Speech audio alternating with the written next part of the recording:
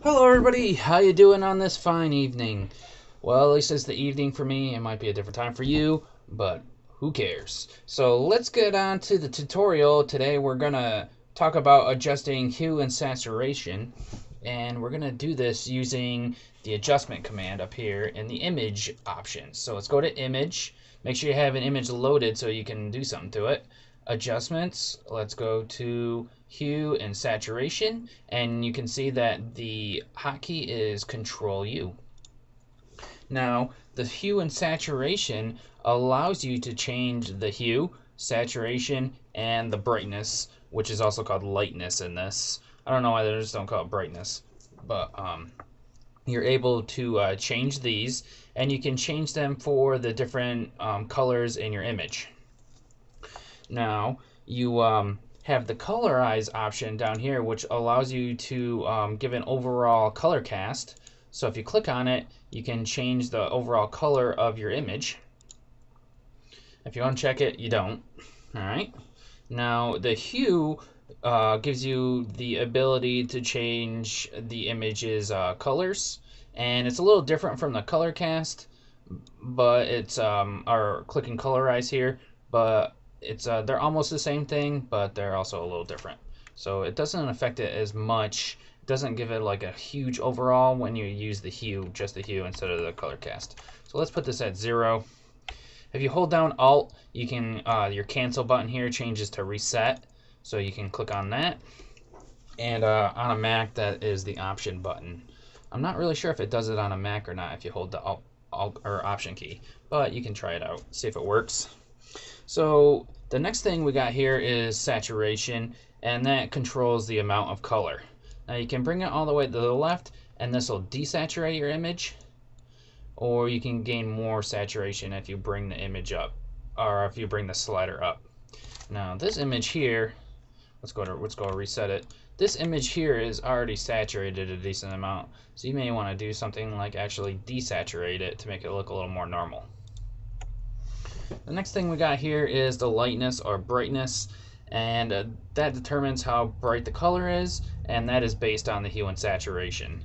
So if I move it up, it's going to increase the brightness, overall brightness. Move it down, it's going to make it darker. I would only recommend using this in small amounts. As you can see, you can tell when it starts getting blown out, it looks stupid. If you start getting way too dark, it also looks dumb. So use this in moderation. Now I want to show you, we got some presets here. These custom presets here are pretty cool. This one's stupid. The first one is cyanotope.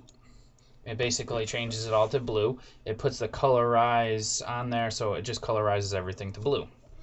If you use the up and down on your arrow keys, you can go through them. We've got increased saturation, more, increased saturation, old style.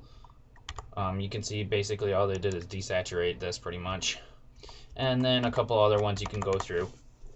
You can create your own if you go to custom here and just start messing like with your own things and save a preset if you wanted to. Just name it, save it under your hue and saturation folder, and it will appear. Let me just save this, and we'll just call this the Hulk. Save. And and now it'll show up in your saturation or in your presets down here, and you can always click on that. You can also load presets, so if you find something from the internet or you have old ones from like an old version of Photoshop, or you uninstalled and reinstalled Photoshop and you need to reload your presets, this is how you do it here.